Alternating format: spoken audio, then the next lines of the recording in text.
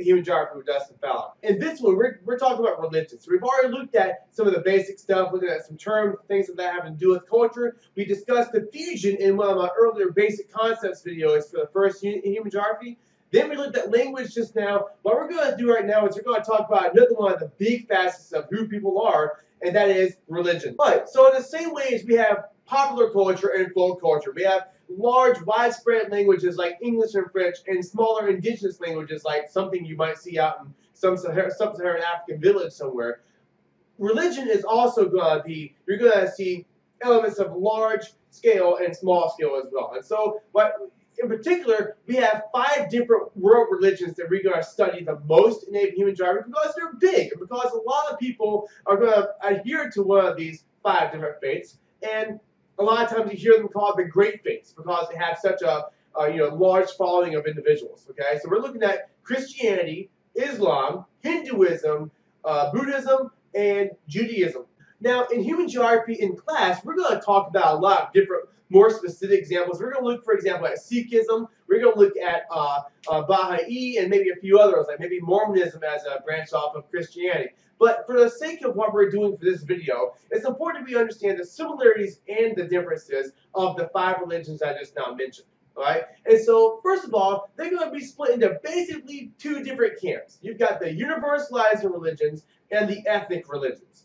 Now, what's the difference in the 2? Universalized religions are those that have made it far and wide. They work to get converts. People go out and they do missions work and things for the sake of converting people to your cause. All right? They're very adaptable. People can accept Christianity as they are. In Islam, it's the same kind of thing. Islam is the fastest growing religion today because many, many more people are accepting it on a regular basis, even in the West. Your biggest religion on earth is Christianity because it just has more raw numbers of adherents. Somewhere around 2.1, 2.2 billion people on earth are going to say they're Christian. Islam is also a universalized religion and it's the 2nd largest religion on earth. But why about the 3rd largest? Hinduism is the 3rd largest religion on earth with over 1 billion adherents. Almost all of them live in India, which is really, really important because this is one of the characteristics of what makes an ethnic religion ethnic.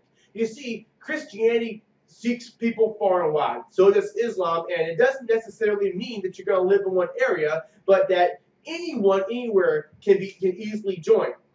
However, with Hinduism, it's something that you're typically born into. They don't really go out looking for other, for people to convert to Hinduism. There is a lot of regional geography that has to do with it. For example, the importance of the Indus and Ganges rivers. The importance of their geographic history, as well as the longevity of the religion itself, right? So there is geographic ties to Hinduism, and most of the time you're going to be born into it. They're not actively seeking converts. That's one of the big characteristics of an ethnic religion.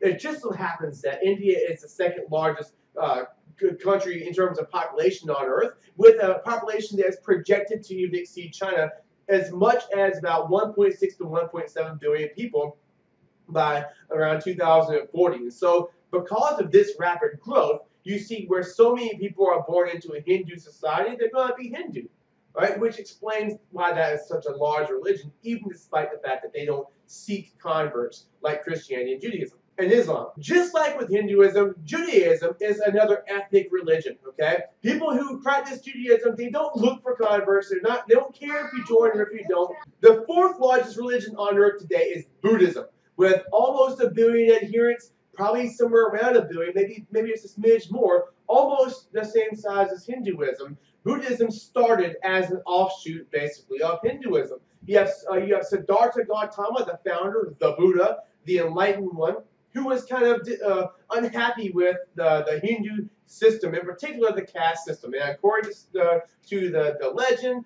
and if you guys ever watched The Buddha on Netflix, not really a great movie, but it does a pretty good job at showing the life of Siddhartha Gautama and his revelations that led him to trying to figure out a way to overcome through meditation and through basically I wouldn't say withdrawal, but like through moderation, how to become enlightened. And so he believed that you could actually achieve moksha or enlightenment in one lifetime. rather than having to be reincarnated again and again and again, as the Hindus believe. Now, I've got a video on my channel that I did last year on Buddhism, so I'm not going to spend a whole lot of time right now thinking about it. We're going to save these discussions for class. But Buddhism is a universalized religion. Anybody can learn from it. Anybody can adopt it. The Dalai Lama, who is one of the leaders, he was a leader of the Tibetan branch of Buddhism, says that Christians in the West could do a lot to benefit from the teachings and principles of Buddhism and the Buddha. So, and if you ever read up on any of this philosophy, or the Buddhist philosophy and things like this, it is something that we could probably all benefit from if we just take it to practice. There are many similarities, in fact, between the teachings of Jesus and some of the teachings of Siddhartha Gautama. As for how geographers study this, there is a regional approach to studying and understanding religion as well. Not only can religion make an impact on the cultural landscape in a region from region to region, you see where there is certainly a predominance of one or more religions in certain areas as opposed to others. For example, the prevalence of I guess you got a large percentage of people in the Middle Eastern countries who practice Islam. You've got a large chunk of people in Indonesia, the largest chunk of Muslims on earth living in Indonesia, which is the fourth largest population-wise country on earth. You've also got your Protestant Christians living in the United States and Canada. You've got Australia with large Protestant groups. And you've got most of your Catholics kind of living over in Southern Europe, but in particular in Latin America. Most people in Europe are extremely secular, so you actually see an increasing absence of religion in that region. So from place to place, you're going to see the prevalence of some religions over the prevalence of others. And so this is part of the geographic study of culture. So there you go. That's religion in a nutshell. Hope you guys got something from it. Just stay tuned. Hopefully I'm going to get a review video up here for you guys getting ready for the test. I hope you guys got something out of it. Share it with your friends. Like, subscribe, do what you got to do. Help others to know a little bit more about human geography as well. Hope you guys have a good one.